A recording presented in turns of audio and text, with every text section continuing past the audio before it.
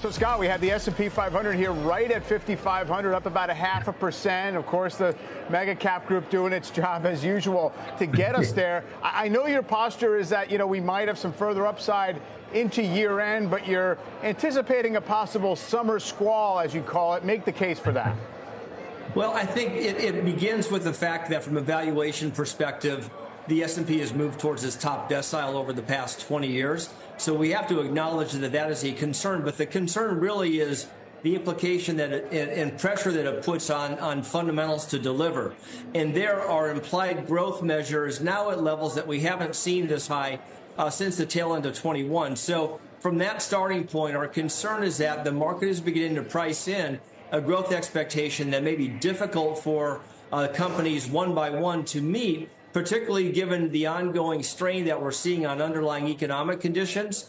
And then you combine that with strong flows into the mega cap growth, tech, and core arena, and a euphoric sentiment read, all suggest to us that we do have to be prepared for a pullback at some point as the summer unfolds. So would you do anything to prepare for that tactically or to be ready to act upon it if it comes in various parts of the market? The way that we're trying to position for this is that we've gone to a market weight on tech and communication services. So we're suggesting hold that mega cap growth core. We appreciate the fundamental tailwind that we're getting from generative AI. But where we think you want to begin to go with new money or fresh money is towards those areas of the market that should at the margin be positioned to benefit from a inflecting Fed that also have an easier valuation backdrop. So, for example, we moved overweight financials this past week. That's predicated on banks, which are not so aggressively valued. We continue overweight consumer discretionary. We've even listed telecom and have gotten a little bit more constructive on the REIT sector here. So again, the bias is to go where there's less valuation pressure, more potential benefit from an eventual Fed pivot. Yeah, you mentioned the Fed pivot.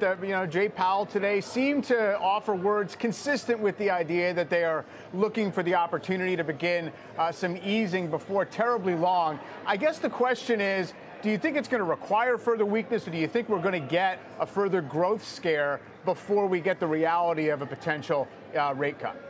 Yeah, my economics colleagues here at Citi are projecting a first cut in September with 3 cuts for the balance of the year. So essentially, we're arguing that under the surface, economic conditions are continuing to decelerate from here.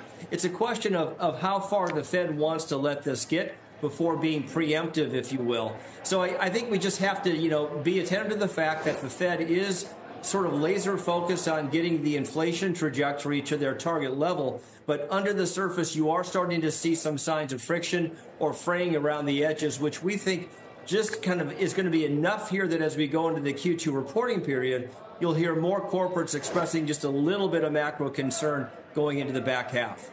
Yeah, perhaps a little bit more of a risk given that earnings estimates have held up so well so far and to your point, implied growth forecast.